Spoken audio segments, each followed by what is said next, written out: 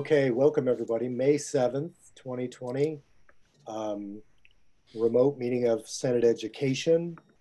The, the main purpose for today's hearing is to have hopefully a somewhat long, detailed conversation with the Secretary of Ed about reopening plans. I might have mentioned before, I was talking to some people in a couple of districts. They seem to think that May 8th, i.e. tomorrow, was a big day for renewed guidance for schools. So that's my first question to the Secretary is tomorrow a day when AOE is going to come out with new extended rules or changed rules? And if so, can we get a preview of what those might be? But the main question goes to something we've talked about a number of times, which is, will schools be opening? If so, when?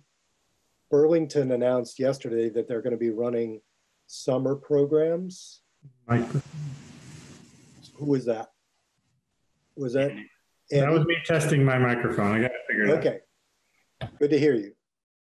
So I'd be curious to know if AOE is going to be encouraging opening during the summer for summer offerings, or if they plan on waiting until normal start time for school before they formally open things. I know others of you have had questions along these lines. So we have about 20, 25 minutes before the Secretary gets on. Any thoughts about what we should be asking? One, I mean, and it's not just schools, but, and I know he's not gonna do childcare, but one that came up yesterday and something I got is some of these people are asking for a month's notice before they reopen. You know, how's the administration gonna be on, you know, my concern, I feel like 2 weeks is a long time, but you know, are we gonna be looking, if we gotta give a month's notice for childcare and a month's notice potentially for schools, because they'd have similar concerns, you know, are they taking that into consideration? That's just, a month seems like a long time for me to prepare for something. And if that's what it takes to prepare, are we asking them to do too much, if you will? Yeah. Yeah, so that's a good general question, is what's the appropriate amount of lead time before you can make the decision? I imagine they want to wait as long as they can, right, to see whether there are secondary spikes in our infection rates. I was also thinking about, to what extent has the NEA and the teachers union been brought in on the discussions? Our discussion last time touched on the possibility that reopening might wind up with additional numbers of classes for teachers, additional hours of classes for teachers. Those are not the kind of things you want to spring on the teachers union several weeks before they're supposed to go live. So to what extent have they been consulting with the teachers union, and are they developing things in tandem? That would be a question I would want to ask. Other thoughts? Yeah, Ruth. So just a couple hours ago, I had a conversation with one of the superintendents in my district, and AOE issued a bunch of new guidance yesterday. Actually, that's relevant to some of the questions that we were just talking about, specifically summer. And so they did issue at least preliminary guidance on summer, and I think that they are putting that out there as a possibility, although not specifically about how you would do summer, but that summer education specifically for some districts that get special funding. So we could ask him more details about that. And then I think one of the things that people are anticipating for tomorrow is guidance on how to deal with high school graduation ceremonies. So that was a big thing that a lot of parents are waiting for. And I think that's coming out tomorrow, and they allude to that in the guidance they issued. I can email this to you all, that my superintendent sent it to me. Okay. I mean, I think one of the things that is problematic for superintendents is they're kind of being overwhelmed with guidance. Like, do this, do this, do this, do this, do this. And so I'm not sure, and some of it's contradictory, you know, so there it's not clear. But to Corey's point about the month in advance, I think for a big operation like a school district, they're going to need a lot of time to plan. And so springing it on them in the last minute would be difficult. Yeah. It's hard for me to imagine, given the moves that the administration has already made toward, you know, quote unquote reopening. It's hard for me to imagine that they're not planning for normal enrollment come August, September. In-person congregate instruction. I could be wrong about that, but all signs point that way. So I'm imagining if you're a superintendent, your planning is directed in that fashion. If not, I would think they should be issuing guidelines now saying don't plan for that, because that's the natural flow of these decisions.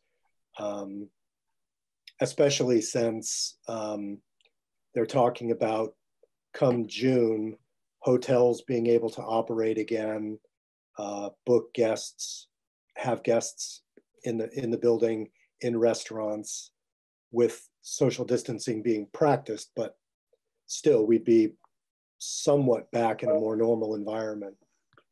Other thoughts on where we should go with the secretary? Yeah, Debbie.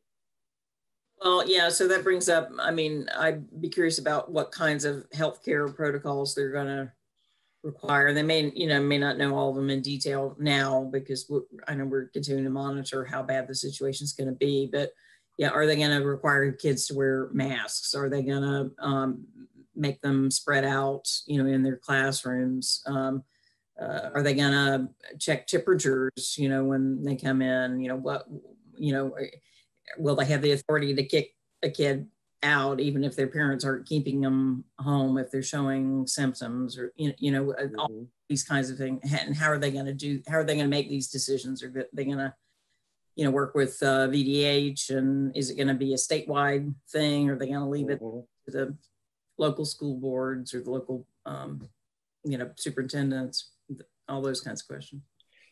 Yeah, great question. I don't know if you guys have been walking around your neighborhoods the way I have for exercise, but you know, every day there are more groups of kids playing in more yards, clearly without any social distancing going on, none of them in masks.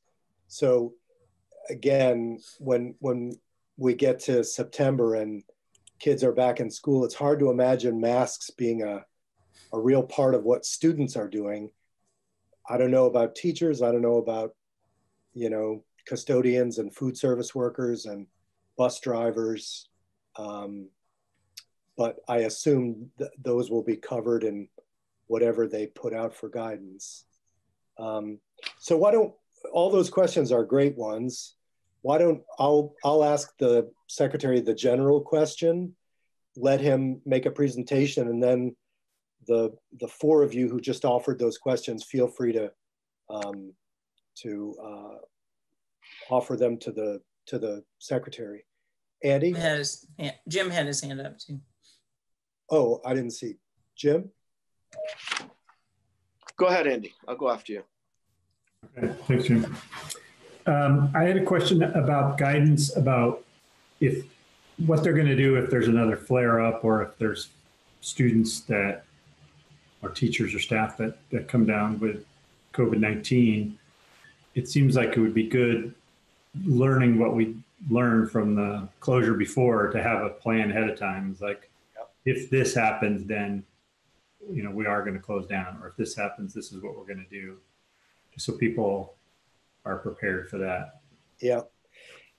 It's interesting because, you know, my other committee is judiciary, and I have had something of a running dispute with acting Commissioner Baker about testing in the prisons. And my feeling was our prison population compared to national standards is minuscule. So we now have about 1,400 prisoners.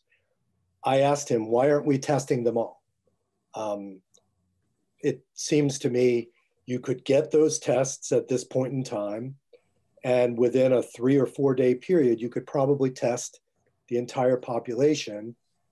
And they are, stubbornly, in my opinion, refusing to go down that road. So what they're doing is, if somebody shows symptoms, then they test that person. If that person is negative, they conduct no further tests. If that person is positive, then they test the whole prison population. And so if you take that logic and you map it over onto public schools, which have far more, thousands and thousands and thousands of more people involved, are they going to use the same logic? So to go back to the question that Andy asked, if 2 students come down with COVID-19, do you test the school? Everybody in the school? Do you test everybody in their class? It's going to require, in terms of testing kits and protocols and money, a lot more preparation than we've seen so far. So that's the $64,000 question in my estimation. Is there are going to be COVID cases that crop up in schools. What do you do at that point? Yeah, Ruth. Well, based on what we heard last week from the Commissioner of Health, they're implementing that sort of phased in increase of testing, and that would include contact tracing and testing of anybody with whom someone has come in contact with. So if you had a 2nd grade teacher test positive, presumably all of the students that she's been in contact with, and all of the staff and everybody would also have to be tested on out 14 days prior to her testing positive. So that was my understanding of what the commissioner said. So if that's not what they're doing or what they plan to be doing, I'd be curious to know why. And it's a good question. What does contact tracing look like if you have, 200 students in a building, and the building is L-shaped and the students are everywhere, as are the teachers, over a 14-day period? I would think contact tracing, if you were faithful to the concept, would include testing everybody in the building.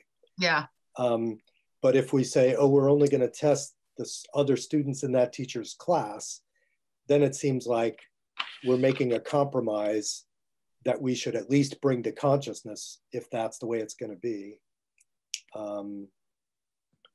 So that's plenty for us to explore there.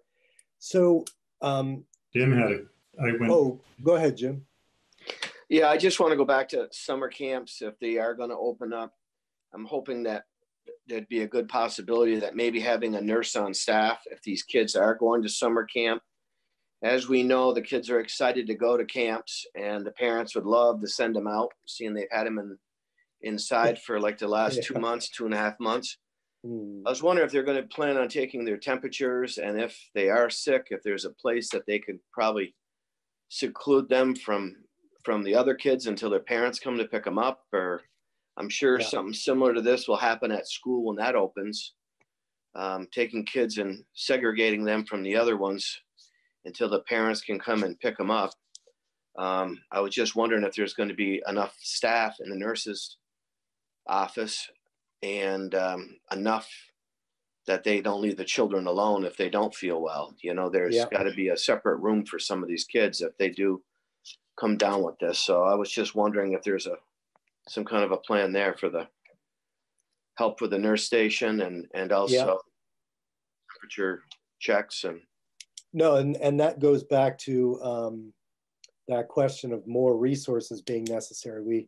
We talked last time about mental health professionals, but it's a good point. Nurses are usually kind of one per operation, right? Sometimes part-time. But if you're going to take temperatures, if you're going to isolate kids that are experiencing symptoms, then you have to have people who are going to be there all the hours of operation, maybe more than one, because I could see one person getting really stretched, especially if that person is going to be maintaining the correct procedures around the school. So, okay, great question. So one of the two new committees met already, and that was Debbie and Ruth's. You want to give us a quick, anything of interest happen that we should know about? They asked us to, they presented us with, was it 4 or 5 broad areas? Yeah. And then they asked us to rank our preference. They want to form subgroups of 2 people each. And they asked us to rank our preferences. One was education, one was economics, one was healthcare. Do you remember, Ruth? What was the? I can't remember now. Other one. See if I wrote them down. So I'm guessing Debbie put healthcare and Ruth put education number 1. Yeah, well, you're right about me. Yeah. Well, I put education number 1, but I haven't actually sent the email with my number 2, so I haven't figured that out. But we only had 25 minutes, so we didn't really get too into it. It was just a preliminary. Okay. Yeah, I put education number 2, but out of the people who are on the committee, I mean, there's so much to learn about healthcare and all the ins and outs. I thought I actually think it would Richie and I are the only ones. It would be better for us in a way if you were on the healthcare one, Debbie, and Ruth was on education, and then you could feed both streams back into us. Yeah. Yeah. Okay. Oh, judiciary was one of them. Judicial. Okay. Right. And right. Alice would be doing that. And Alice would be. Yeah. Mm-hmm. Okay. One thing I brought up, and I'd be curious what the secretary is thinking about this too, is the whole school finance situation with the education fund, where it's at. Yeah. So, I asked Richie about that, who's Senator Westman and Senator Campion, who are chairing this transition committee, about whether or not the committee is going to be talking about that kind of level of things, this finance and budget stuff, or if that will be the money committees talking about it. And I mean, their response was basically like, hey, if you have any good ideas, I'm sure they'd love to hear them. Yeah. So I don't think we'll be talking about it directly, but I am curious what AOE's thoughts on it are. And I am trying to work out a few possible options. So. Yeah. Well, I mean, as you all know, there's a fight going on in Washington. The Democrats in the Senate and the House are fighting to loosen the restrictions on the money in the CARES Act to allow us to backfill budget holes. And if they can get that in a trade, even if it's a painful trade-off, then that would help us immeasurably. Jane was talking this morning on another call about, she has this worry, Mitzi echoed the same thing. They have this worry that we will have to wind up sending back hundreds of millions of dollars because we can't spend them by December 31st, according to these very narrow guidelines, which would be, just be lunacy. But we'll see. I'm hopeful that, the pain in the red states is growing as well, because they're now experiencing their peaks, and their economies are going to experience the exact same things that all of the rest of us have been dealing with for the last couple of months. So that may change the calculus. Okay. Our committee met as well. Yeah. Oh yeah, what happened there, Andy? They divided it up by the Senate committees, basically. And then they had 3 subgroups, and each subgroup has the different Senate committees, plus a couple extras. And then, so the subcommittees are going to go out, and the Senator Parent's going to be on the education one, and I'm going to be doing the transportation one, and things like that. So it sounds similar to what the other committee was doing. And we're doing pre-K through 16. So any concerns, thoughts that we could do better in that, just drop me a note. I'm meeting Tuesday morning with my group on that. Our first mini group meeting is Tuesday morning. So we have a few days. Did everybody get, I sent the memo to Campion and Westman. You all got that? Yep. And you should feel free, Andy, to take that into that committee as well. Or Corey. Corey's on that. You know, if it's helpful in one way or another. We're very impressed that you were first out of the gate among the chairs to get your memo. Damn. Yeah, I just stayed at my desk for a couple of hours after our meeting. I can't, we have 5 minutes, so I just can't help but passing on this. So I read today in the paper that Donald Trump's valet tested positive for COVID-19, his personal valet. Yeah. So he is, he's obviously very freaked out. And so the White House has been saying for the last couple of days that they don't want to do increased testing. They're not saying anymore that they're going to do it in time. They're now saying they think it's a bad idea to do testing, as Trump said, because it makes us look bad. And yet in the White House, everybody who goes into the presence of Trump has to be tested, including his valet. So this proves, first of all, the false sense of security that the testing can give. Second of all, it proves this double standard where Trump is insisting on instant testing in a bubble around him and then saying other people aren't going to have it.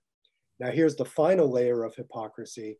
Because of this, he's now insisting that everybody off camera around him wear a mask. So in other words, you won't see people wearing masks on camera, but off camera around him, people will not only be instant tested, they will be masked, as he's telling America, don't wear a mask and you don't need tests.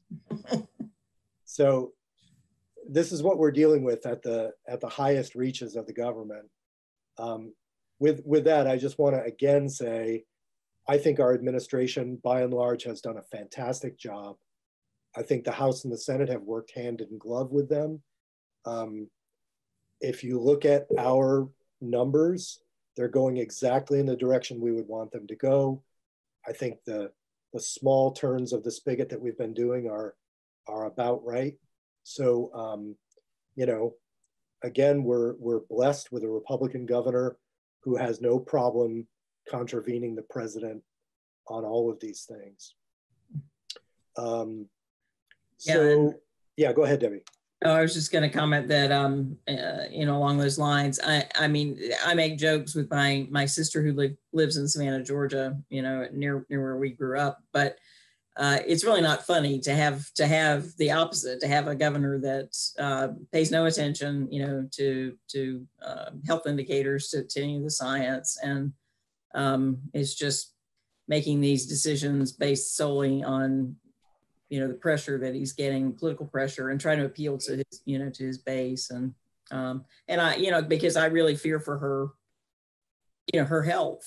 Yeah. You know, so anyway. Well, yeah, my mother-in-law in Sweden is 85. And in Sweden, they've been pursuing a different strategy. Yeah. And they have the highest rate of deaths. Their rate of deaths are about like ours, as opposed to the rest of Scandinavia, where they have much lower rates of death because they've locked down in more the German model. But you know, at this point, the data is all out there. There was a really interesting graph that showed out of almost all the countries that are dealing with this, there are 4: the US, the UK, Sweden, and Russia, that have a much different outcome, where their spike is still going up or plateauing, it's not coming down. And you start to wonder to what extent this is an unexpressed strategy at the national level. I know for the first few months in England, they were pursuing a herd immunity strategy without copping to it. And Sweden, similarly, they won't admit that's what they're doing, it sounds to me more and more like the administration here is moving toward admitting that that's what they're doing, that everybody has to be a warrior for the economy and take more risk. So, you know, all a way of saying that this is not over for us. And the decisions will get harder as we leave unanimity about what to do. Well, it's not really going to be completely over until there's a vaccine, right? Yeah, and even then, you wonder, like, if it mutates, yeah, to the point where the vaccine can't deal with it. Yeah, I was thinking back to, like, you know, the polio, and you know, I can remember, you know, like my grandparents telling me stories about how revered, you know, Jonas Salk was because he came up with the vaccine, and because everybody just was, you know, there was always fear. There, you know, there was always fear until that was a possibility. So. Yeah. I remember my mother telling me about she went swimming with some friends in a swimming hole when she was little, and her mother came and got her and was furious because in their area it was supposed to be a place where you could catch smallpox, and so she was punished really harshly out of this incredible fear that she'd catch it. So Jeannie, any word from Secretary French yet? Not yet. He has a couple minutes. I know that he was in another meeting, so. I see. Oh, here he is. I'm admitting him now. Perfect.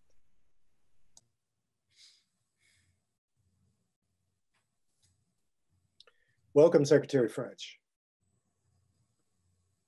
You're muted. There we go. How are you, sir? Good. How are you? I'm good. Thank you for joining us. Much appreciated. I don't know if you've had a chance to look at the agenda, but you're mostly the only thing on the agenda. Okay. And that's because we're hoping to have a somewhat longer, thoughtful conversation with you about what in your opinion at this point, the opening of schools might look like, what a timeline might look like, and then all the attendant questions on that about testing, you know, whether the union has been brought in on those consultations, whole host of questions. So why don't we just start with you speaking about whatever you like along those lines, and then we'll, when you're done, we'll ask questions as we see the need. Okay, sounds good. Good afternoon. Ken French, Secretary of Education. I think I'll start with sort of a chronological approach to this topic. So, I'm sorry, but you're a little hard to hear, Jerry. Are other people having? So it's a little faint. The volume's not very high. Let me try something. Is that better? That's much better. Yes. Okay, there we go. So Dan French, Secretary of Education, I thought I'd perhaps start this on a chronological basis a little bit, because it's, it gets into complex interrelated sort of decision making. Our first thinking on this, and I would say the approach to COVID-19 from an educational perspective in perhaps most areas is, I think, fair to say it's gone through a series of transitions. And we're certainly, one of the big ones we're about to embark upon is closing out the school year. And that milestone is really centered around tomorrow. You know, there's a deadline the governor had given me originally of May 8th to produce guidance on end of year celebrations and graduations. And that was when he then enacted the stay home, stay safe order, which expires on the 15th. He still asked me to maintain the May 8th deadline on end of year celebrations and graduation. So the idea there was to go as late as possible to understand as best we could the trajectory of the virus, but also knowing that schools need ample time to plan for the rest of the year. So it's sort of that compromise. That's how sort of May 8th figures out. So that guidance will be coming out tomorrow, and it's a part of the governor's press conference. So we'll be producing that, and I'll be participating in a press conference, and then formal guidance will be coming out shortly thereafter. So the first part of this was to firstly just sort of engage in a conversation about how to end the school year. And then what's been emerging almost simultaneously is a conversation, I would say nationally, through my organization, the Council of Chief State School Officers, and other states around the country, thinking about how to deal with summer and what is the purpose of summer. And what appeared there to be sort of a fork in the road, so to speak, of choice between two options of framing that conversation. This was, I think, pretty much last week. We're in sort of the initial framing of that. So one way to think of the summer was, as it typically would be, like summer school, basically a remediation opportunity to look backwards to the spring, the semester, and say, okay, what do students need now that the school year is over? How would we use summer to help remediate that situation? The other school of thought is to say, well, even though the school year is over, the emergency is not. And though things are getting better, we still arguably have to manage that context. So that scenario focuses our planning on successful launch in the fall and using summer to help prepare that. So instead of sort of, let's say, looking retroactively from a remediation standpoint, is to look proactively forward, acknowledging that the emergency isn't necessarily over. We're certainly optimistic about the ability to have students in our school buildings in the fall, but that's going to come, no doubt, with safety protocols, and we're also going to need to attend to doing remote learning even better than what we did before, because there no doubt will come a time where perhaps not all schools will be closed. Maybe they will, but certainly we can anticipate some schools being closed as an outbreak occurs, and we seek to react to that. So that sort of framing is where I'll come back to in a minute, because I think that's sort of, I can embellish that conversation a little bit and talk a little bit about some of that sort of national understanding around that. I think the third leg of the stool on this is funding, so we can talk sort of, or intellectualize the issue of strategic planning and our hopes and analyzing public health information, how we might control things. But the bottom line is we're going to have to figure out how to make the investments to do all that. So whether it would be remediation or sort of proactive planning for the fall, either way, we'd be relying on financial resources, in particular federal funds, to finance those activities. In my experience, summer school, for instance, is largely funded out of Title I dollars to a certain extent, pretty consistently across the state. So we have other pots of money also, but now, of course, we have CARES Act. So part of the understanding of where to go next has also been informed by the CARES Act funding, which, just to give you an update, and when I'm talking about CARES Act, I'm talking about the Elementary Secondary School Emergency Relief Fund, which is the subsection of CARES that's the bigger pot of money that's reserved to school districts. That's, in Vermont's case, $30 million, of which 90% has to be delivered to the LEAs. So the state of Vermont, the Agency of Education, has applied for that money. We've been approved for that money. We're in the process of turning on an application to local school districts. We're in a bit of a sort of seeking clarity along with other states on some particular guidance that the U.S. Department of Education put out last Friday night relative to equitable share of those services with private schools. But once that is stabilized, then we'll be able to turn on that application. So, the bottom line is, I think now we have greater clarity on the financial resources, though, as you know, we have a number of school districts that still don't have a stable financial context relative to their budgets. But I think what we're starting to do is engage in a planning activity, certainly at the high level, in cooperation with CCSSO, about how to approach the fall relative to that sort of second lens, like using the summer as an opportunity to plan for the fall, as opposed to using the summer for more of the traditional remediation activities, thinking that the fall was going to be just return to normal, because we're pretty confident it won't be return to normal, though once again, we're very, very hopeful that we'll be able to have students inside the school buildings to a certain extent. So I think, try to weave it together in a complex way. I hope chronologically that helped a little bit.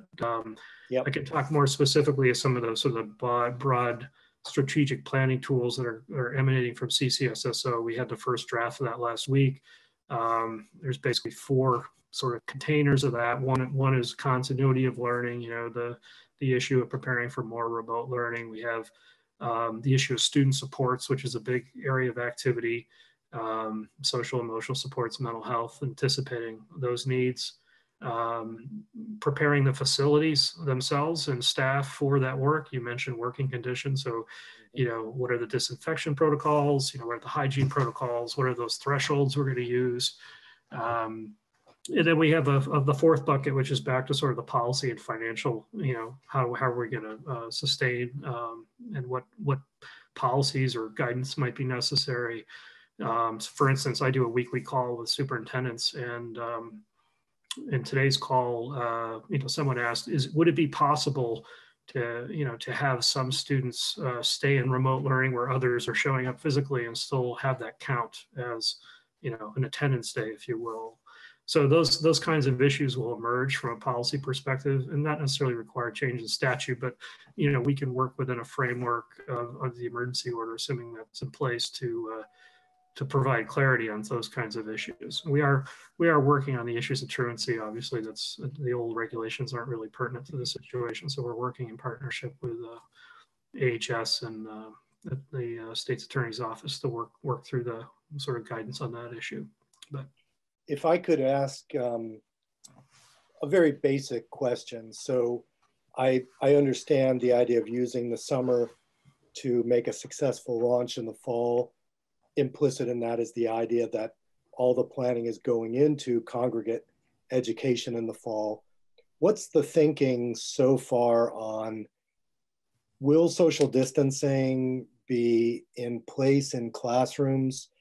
You know, if you've got a classroom that ordinarily seats 25 and it's full with the teacher, do you run that class at 25, or do you run it in shifts? You know, what's the thinking? yeah, I think it's we're going to have to get to a place, sort of a fish or cut bait, for lack of a better phrase, deadline by which we're going to have to run with our best public health information on these things. So what we're doing, once again, through CCSSO, is we're gathering how other states are doing this. We're also gathering how other countries are doing it. So we've had, I think so far, some general guidance produced by VOSHA and Department of Labor, with coordination with Department of Health, on how, you know, as we're opening up the broader economy, how social distancing should be enacted in workplaces. I suspect we're going to need very specific guidance for the school place setting, because it's fairly unique in our ability to control necessarily what children can do, you know, in any given moment.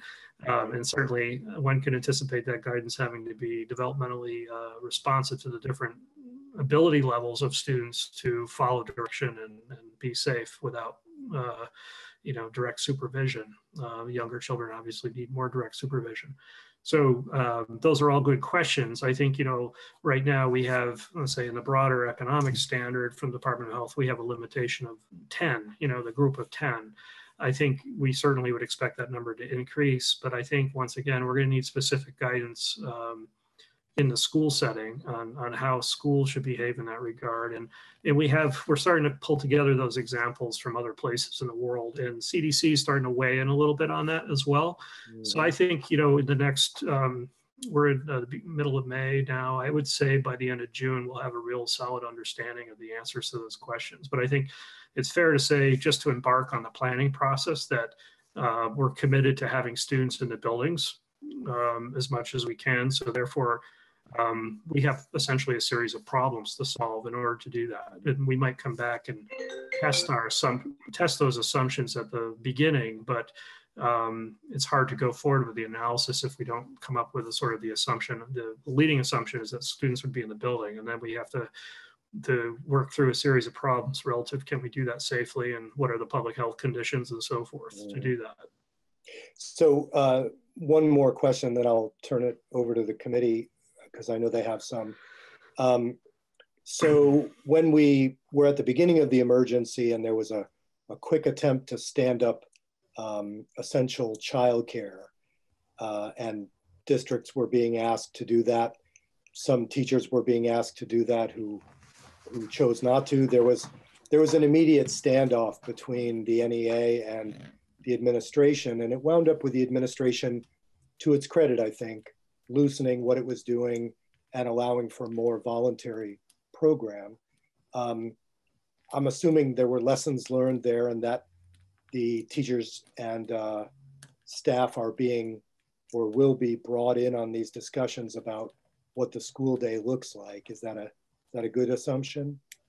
Yeah, absolutely. I think I think it's a fair characterization of the beginning of this. It was an emergency, so we had to take certain actions, and I think it's also representative of sort of these transition periods. And it is an iterative process. I think as much as we can reflect back on and say it was a process, but certainly we knew there were tension points with that policy, and we also knew that some of these issues would be resolved literally as every day goes on.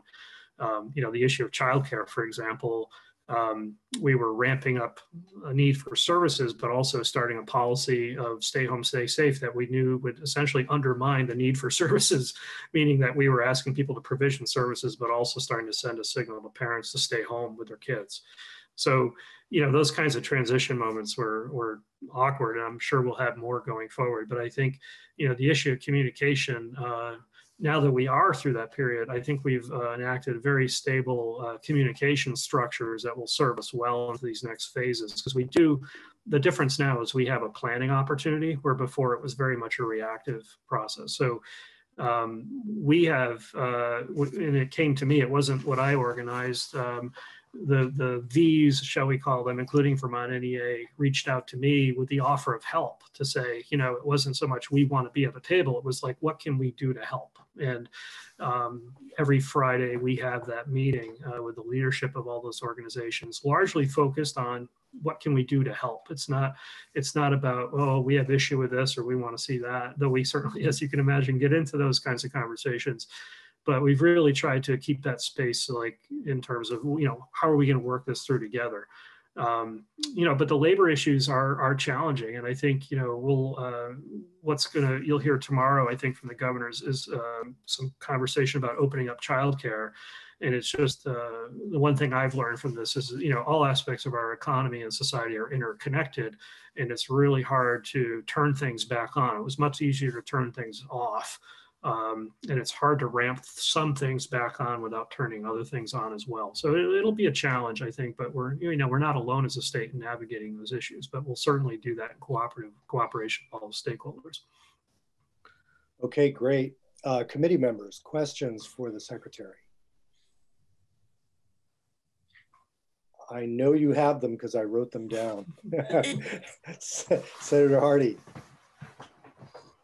Thanks. And sorry, I had to step out for a second. I had to deal with my son who's home remote learning, quote unquote. But I had a couple questions, and if you already covered this while I had to step out, I'm sorry. But for the summer plans, are you thinking about the summer would be like summer school or more of summer planning for the fall?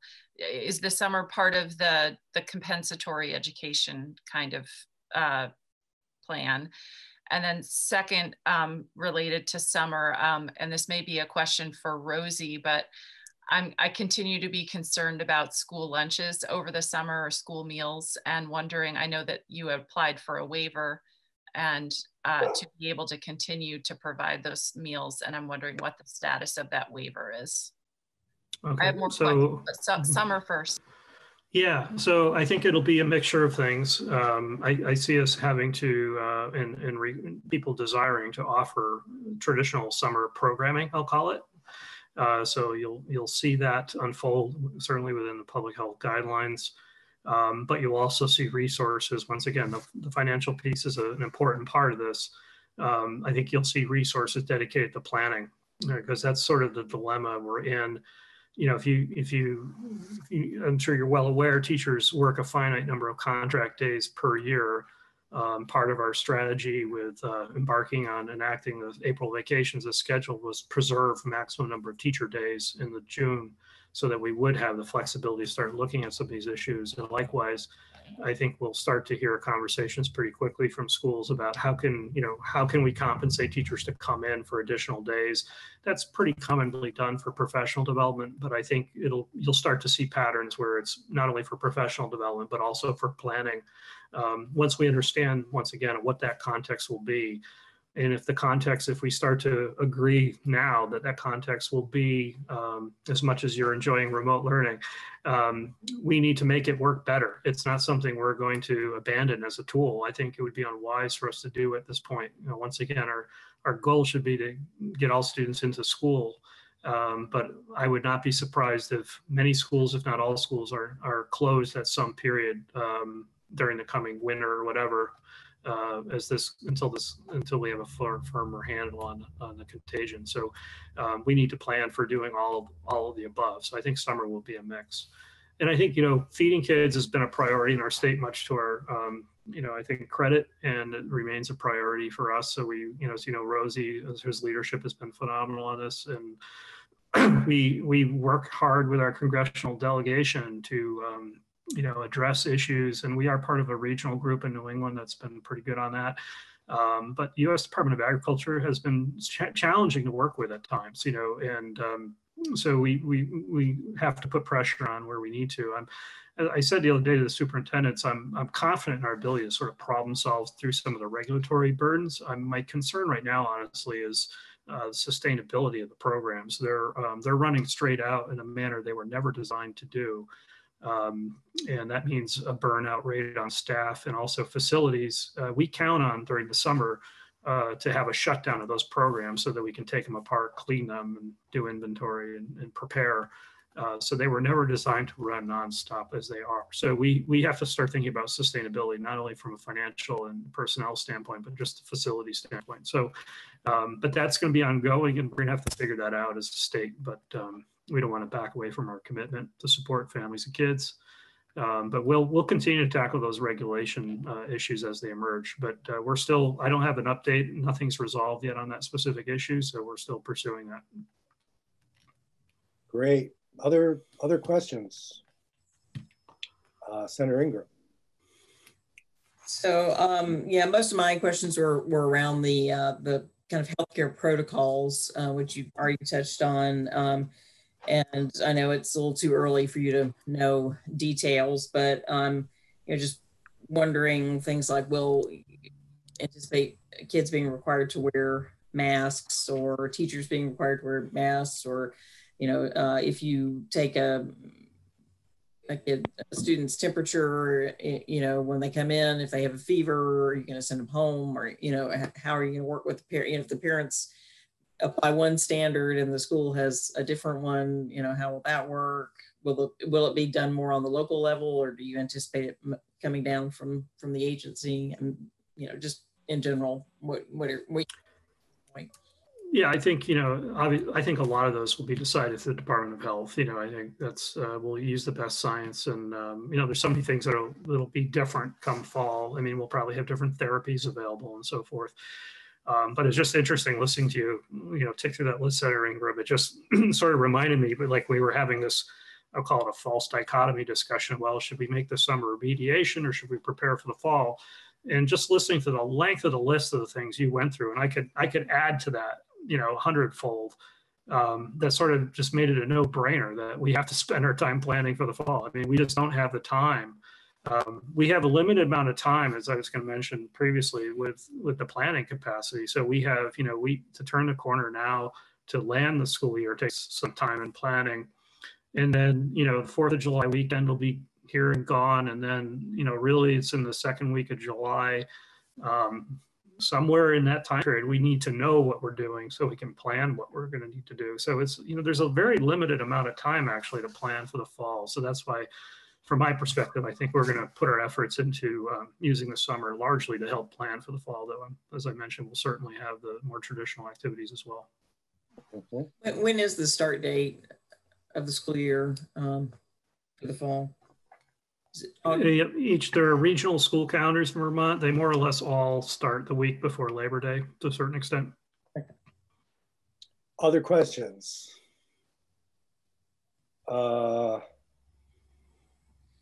Andy, you're muted.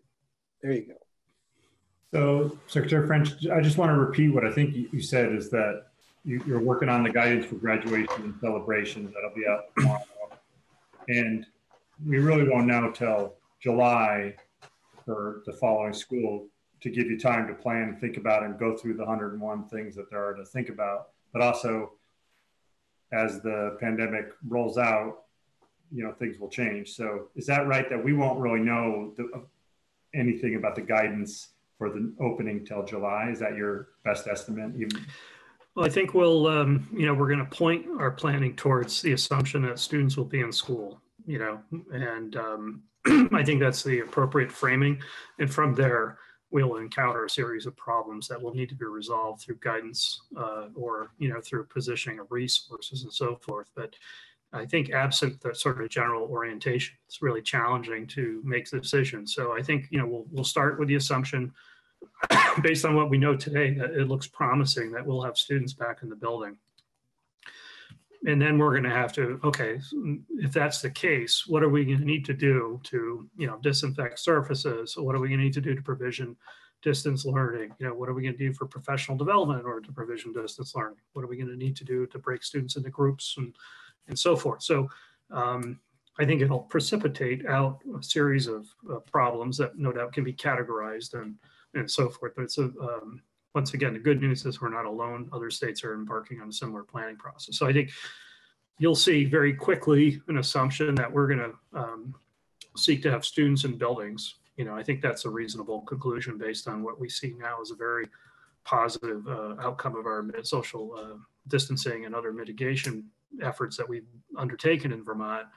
Knock on wood, we won't see that go in the other direction. So with that assumption, you'll see a series of guidance documents unfold as we start to have to address certain issues. But I think, the overarching message to parents and students will be, we're going to get you back in school in the fall. It might look a little different, than what you were used to prior to COVID-19, but we think we can come up with some ways to do that.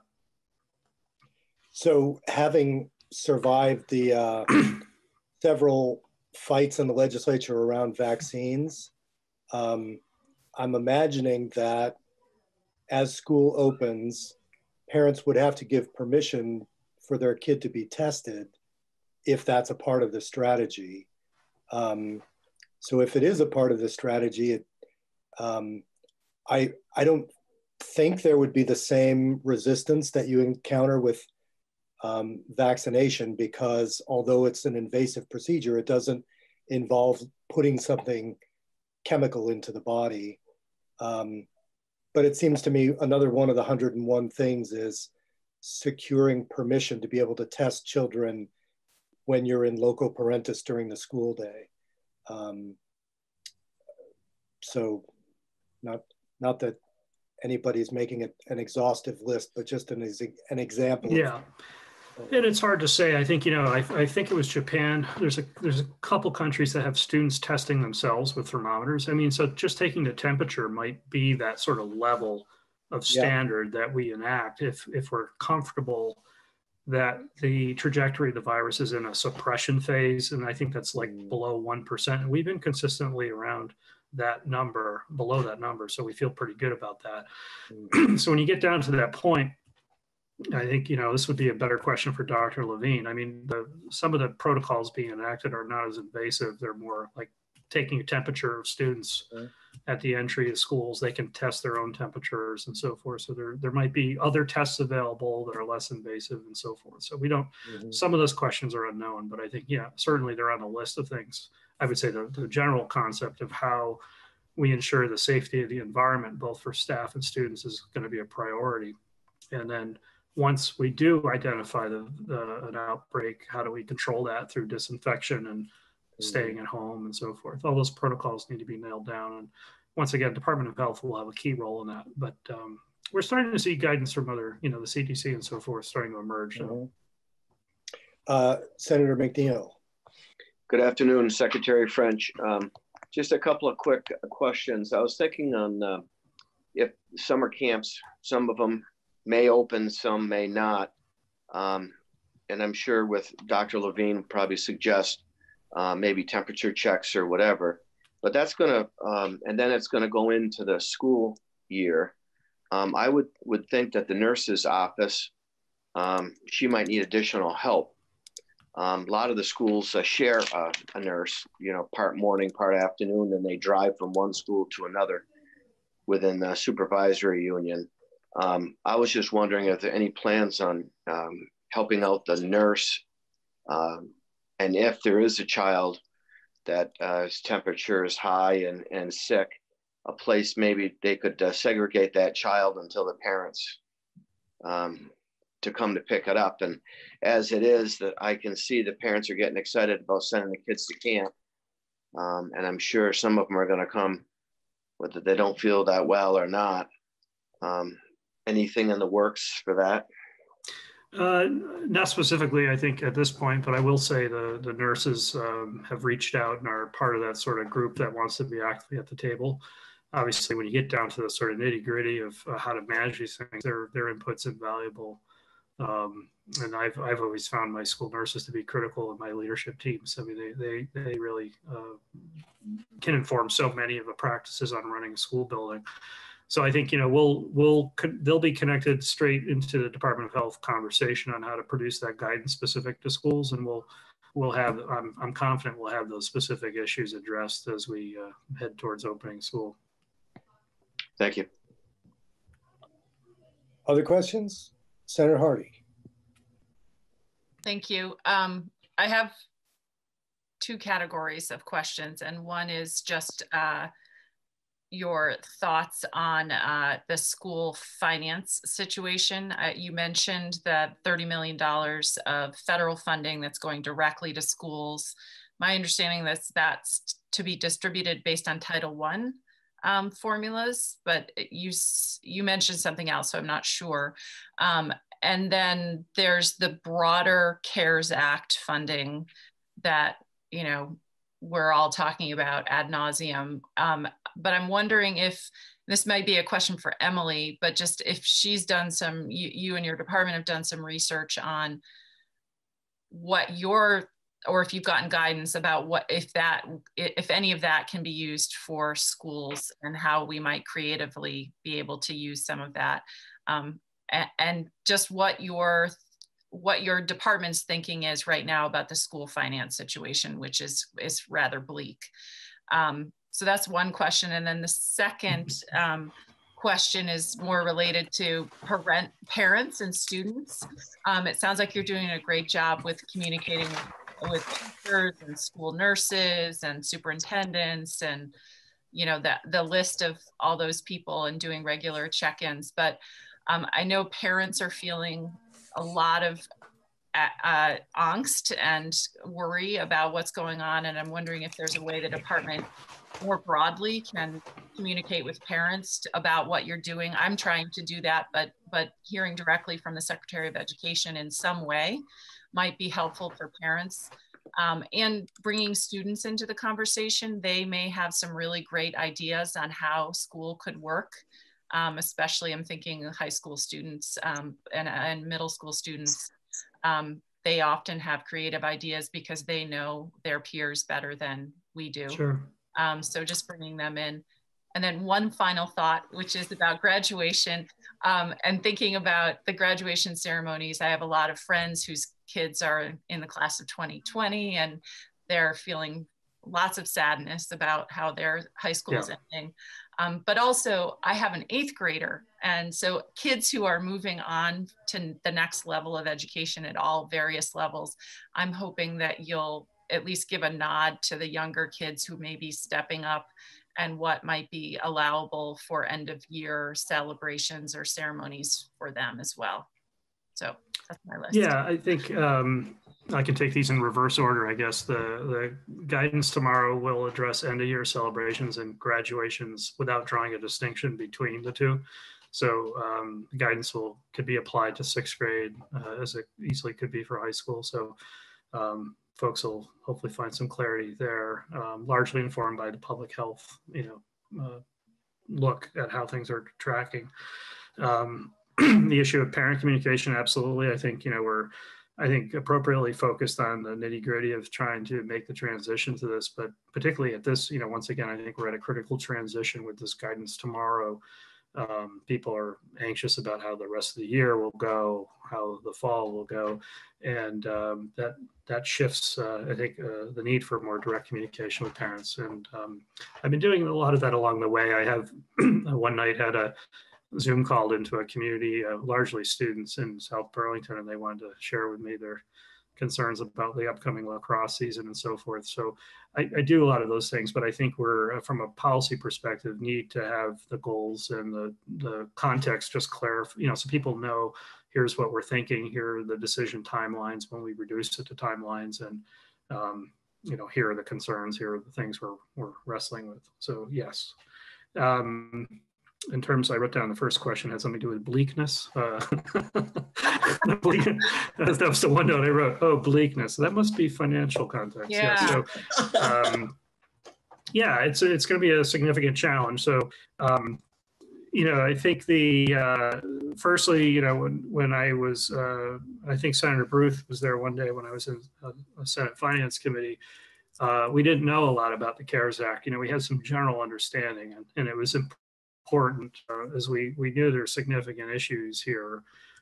It's like an important piece of information we just need to nail down. So we have a better understanding of CARES Act, and yes, those funds are allocated to the districts on a formula very similar, if not identical, to how Title I funds are allocated to school districts. So the methodology by which how much goes to each district is based on the same formula.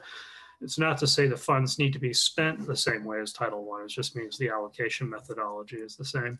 The funds can be spent by locals, and once again, 90% of the funds go directly to the local school districts. The funds, they have significant flexibility in how they spend the funds. They just basically need to be spent in accordance with an approved federal education program. It could be Perkins, it could be Title I, it could be anything that's legitimate, basically federal education program. The issue that we're sort of, I alluded to, sort of a bump in the road right now. Late last Friday, the U.S. Department of Education put out guidance that we think, and most states think, is not consistent with congressional intent.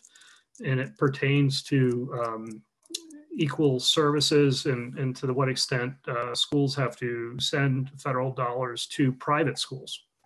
And the methodology that historically has always been used under the Elementary Secondary Education Act has been the Title I approach, which was you figure out what % of your students are in poverty in the district and you allocate funds to your private schools accordingly. That's what we interpreted, and every state interpreted pretty much to be in the CARES Act. And what came out of the U.S. Department of Education late on Friday night was not that. It was basically you should use a broader number of your total population, not just your poverty students. So it effectively would have a pretty significant impact on redirecting CARES Act. I don't say redirecting, but it would create a greater responsibility for using the CARES Act funds for private schools. So we're in the process working with pretty much every professional education association in the country and our delegation to get some clarity from U.S. Department of Ed on that. That's the only thing that's sort of holding up that next level of the application. So back to the larger conversation, we were working on that, just sort of getting clarity on the CARES Act. We're also working on revenue projections and sort of starting to wrap our arms around the magnitude of the problem. And we haven't been proposing any specific solutions from the agency's perspective. We've been sort of working with JFO to just provide the technical support necessary to understand what are probably be all bad options, essentially. On Monday, I think it was Monday, I was on a panel with Mark from JFO and someone from Representative Welch's office, I think it was a statewide Zoom conference or GoToMeeting that had about 400 people on it, from what I understand, or maybe 200, something like that. So, we're at that place where I think we understand the magnitude of the problem, but there's no easy way. There is no way essentially to redirect CARES money to the Ed Fund. we could certainly do something along the line of a clawback. And I've talked openly with districts about that, meaning that we could short, basically short them money. But all those things, once again, are unpalatable solutions. But it's not clear to me yet, what those solutions will be. But I think my impression of having been not in as many conversations with Senator Baruth, but I've been this time of year in the legislature on financial issues. I think this is that time of year when these decisions tend to come to head. So, we're available to help support that, and just let us know what you need. Mm-hmm. Thank you. Other quick follow-up. Just one. Is it one follow-up or several categories? It's one follow-up on the CARES Act, the $30 million. That's a very small amount of money. I know people keep talking about it as if it's a lot of money, but I mean, some districts it's a couple, $100,000 or something or less when you break it down on a district level. So I was talking more about the larger CARES money and whether or not if you've done any research on whether you think your department thinks that's available, not as revenue fill, but as meeting some of the needs that will be out there. Yeah, I don't, we haven't been directly as involved with that as more, managing the education dedicated resources.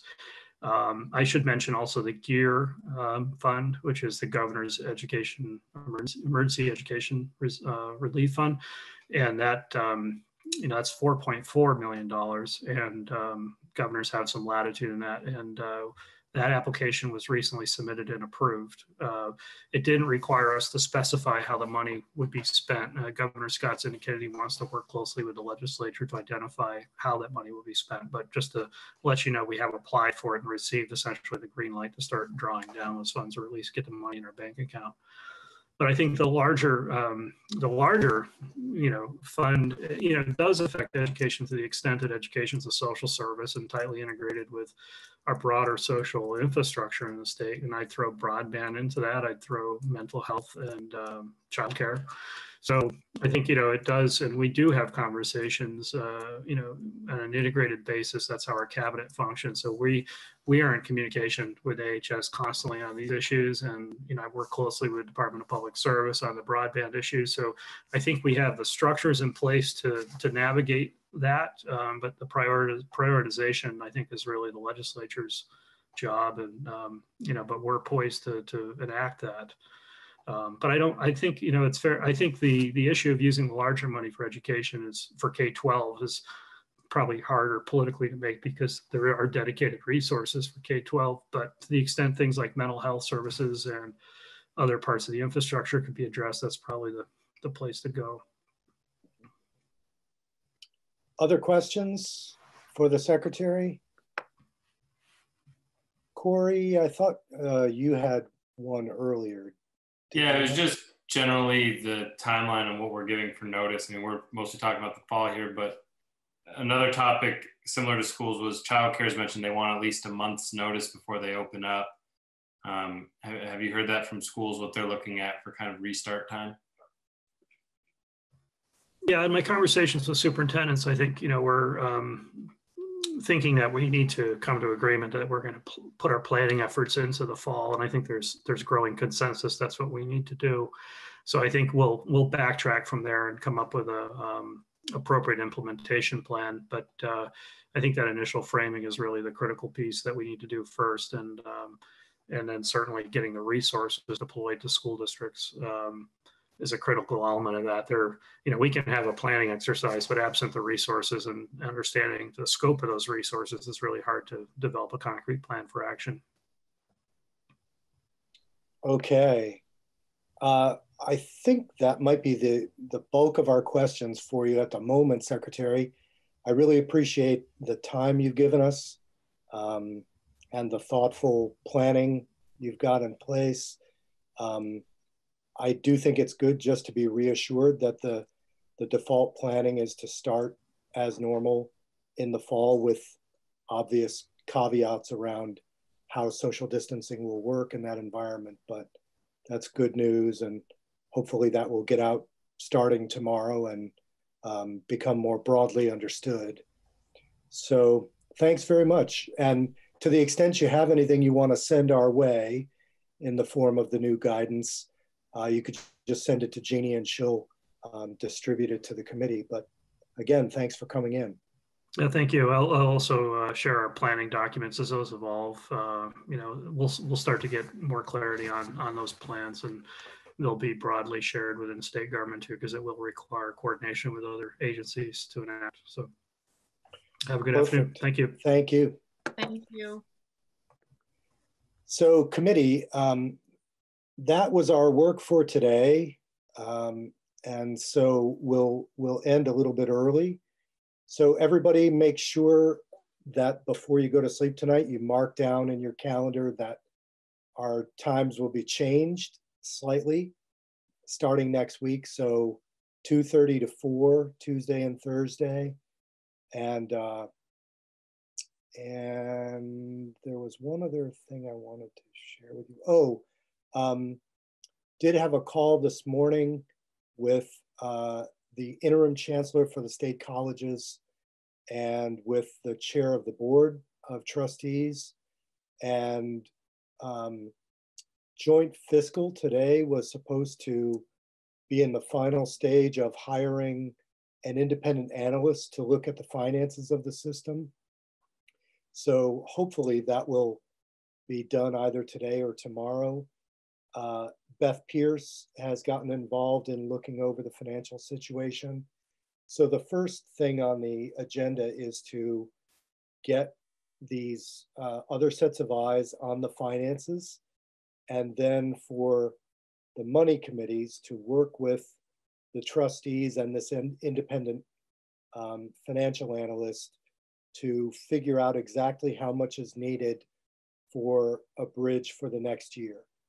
So that is underway. It's mostly being conducted through joint fiscal and our money committees, but I was invited to be on the call and I'm keeping an eye on it.